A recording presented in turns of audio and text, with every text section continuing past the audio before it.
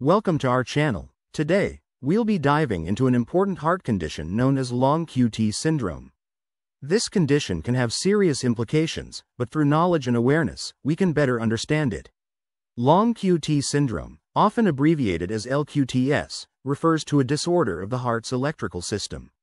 It prolongs the QT interval on an electrocardiogram, which is a measurement related to the heart's rhythm. The QT interval represents the time it takes for the heart's electrical system to recharge after each heartbeat. A prolonged QT interval can lead to dangerous irregular heart rhythms or arrhythmias. There are several forms of long QT syndrome, typically categorized into two broad types: congenital and acquired.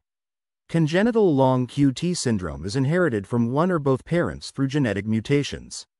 Some of the most common types include long QT type 1, often triggered by exercise, particularly swimming; long QT type 2, usually triggered by emotional stress; and long QT type 3, which may occur during sleep or at rest.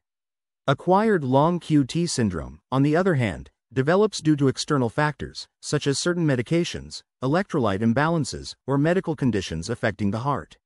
Recognizing the symptoms of long QT syndrome is crucial. Many individuals might be asymptomatic, meaning they do not show any symptoms. However, some may experience syncope or fainting, seizures, or even sudden cardiac arrest. These symptoms can occur after engaging in physical activity or exposure to emotional stress. If someone experiences these symptoms, especially if they have a family history of heart conditions, it's imperative to seek medical advice promptly.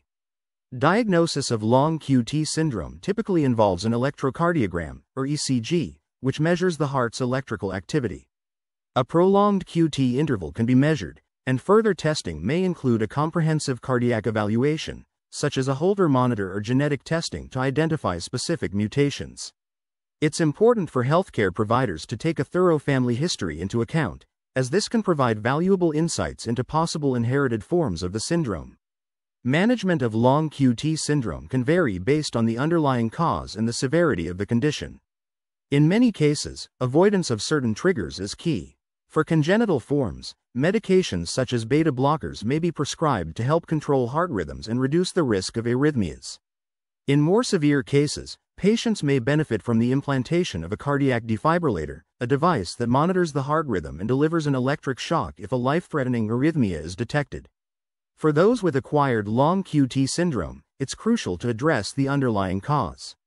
This may involve adjusting medications that contribute to a prolonged QT interval, correcting electrolyte imbalances through diet or supplements, or managing any medical conditions that may impact heart health.